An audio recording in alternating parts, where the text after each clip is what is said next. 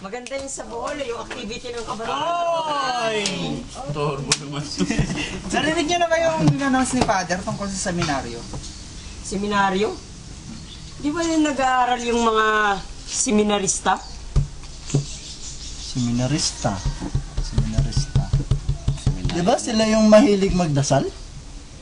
Ewan ko lang. Ano kayang pinaggagawa ng mga seminarista sa seminaryo, no? Oo nga.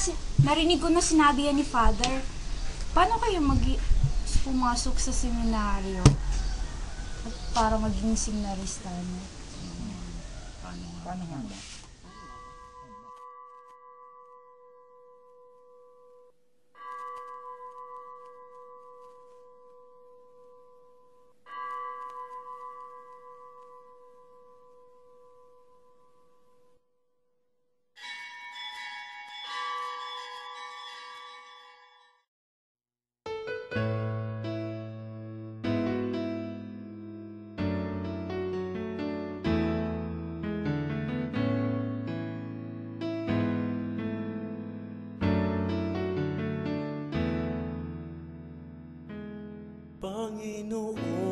It comes from two Latin words, semi, that means seed, and alum as plot or seedbed.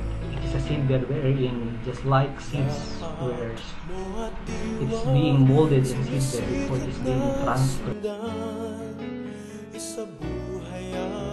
Aglipay Central Theological Seminary is one of the seminaries of the Iglesia Filipina Independiente, where students are being molded to become priests and later on transferred in a place wherein they can bear fruit as ministers of God.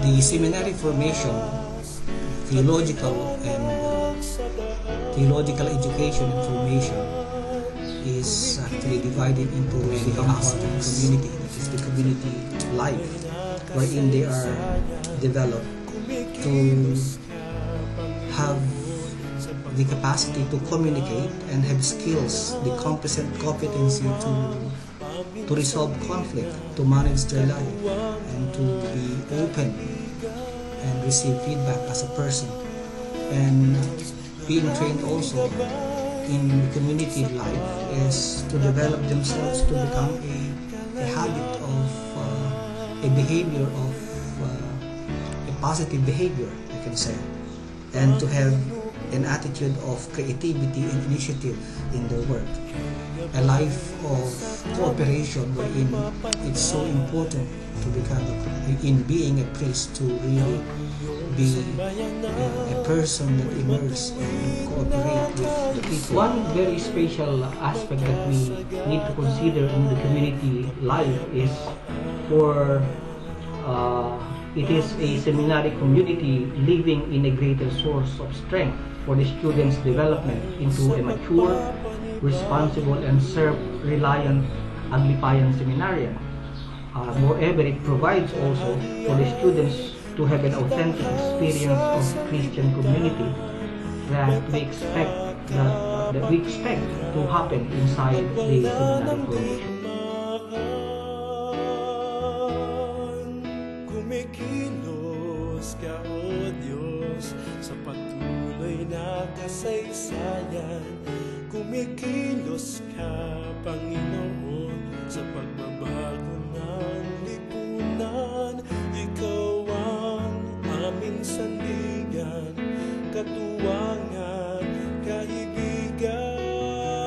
Diyos na aming gabay sa pagtatanghal ng kalayaan. Ikilos ka, O Diyos, sa patuloy na kasaysayan.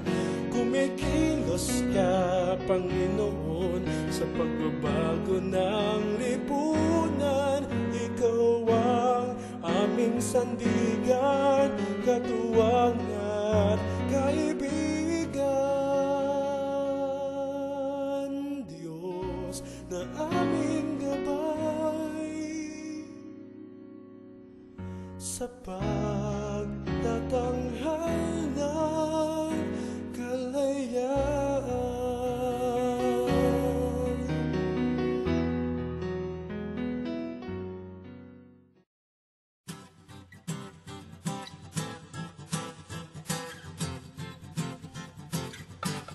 spiritual life of a person. But in the seminary, they are being molded to become men and women of prayer, and because of this, they are scheduled to go to church at least twice and thrice a day to develop themselves in their relationship to our God. At the same time, in this relationship, worship is so important, and they are molded not just in their everyday prayer, but they are trained to have their own meditation, reflection.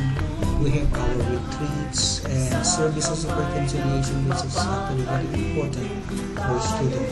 And this is in a way for them to witness the word and deeds of Jesus Christ within the community, and to show it themselves in their lives, to have a life that is rooted in the Spirit.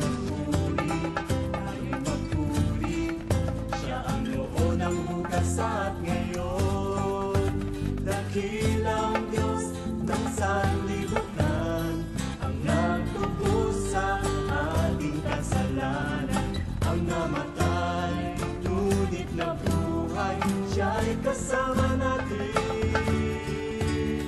diwan ay paghari.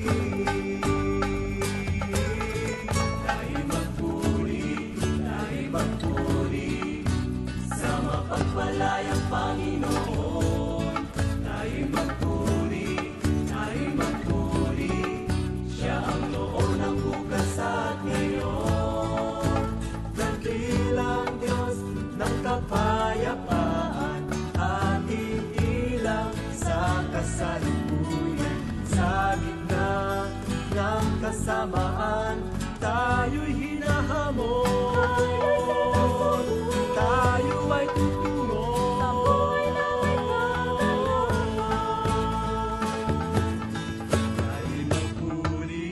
Tayo'y magpuri sa mapagpalayang Panginoon. Tayo'y magpuri, siya ang noon, ang bukas at ngayon. Tayo'y magpuri, sa mapagpalayang Panginoon. Tayo'y magpuri, siya ang noon, ang bukas at ngayon. Tayo'y magpuri.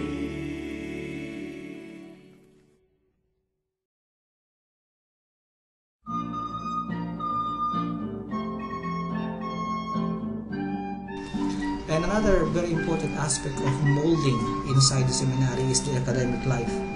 It's very clear in the vision, mission, goal of the seminary that academic excellence is also a priority. It is to develop their growth, their confidence, their assertiveness as a person, and enable them to become self-worth in their academic life, in their academic formation. And through this, deepening their faith. As we always talk of theology as the faith that seeks understanding, that's why academic life is so important. And in this academic life, they are being molded to study theology, biblical studies, history, and pastoral studies. And in here, they are actually formed to have a habit of studying. That's why they are required to go inside the library, and through readings and through lectures for them to have an analytical and critical mind in giving right judgments to the learning that they receive and that they discovered within their period of stay in the seminary. And the important thing also here is that to inculcate to students not just the learning that we get from the western part of the world, but also in their learning to inculcate the Filipino identity, especially the identity of the Iglesia Filipina Independiente, its nationalist heritage, and its tradition.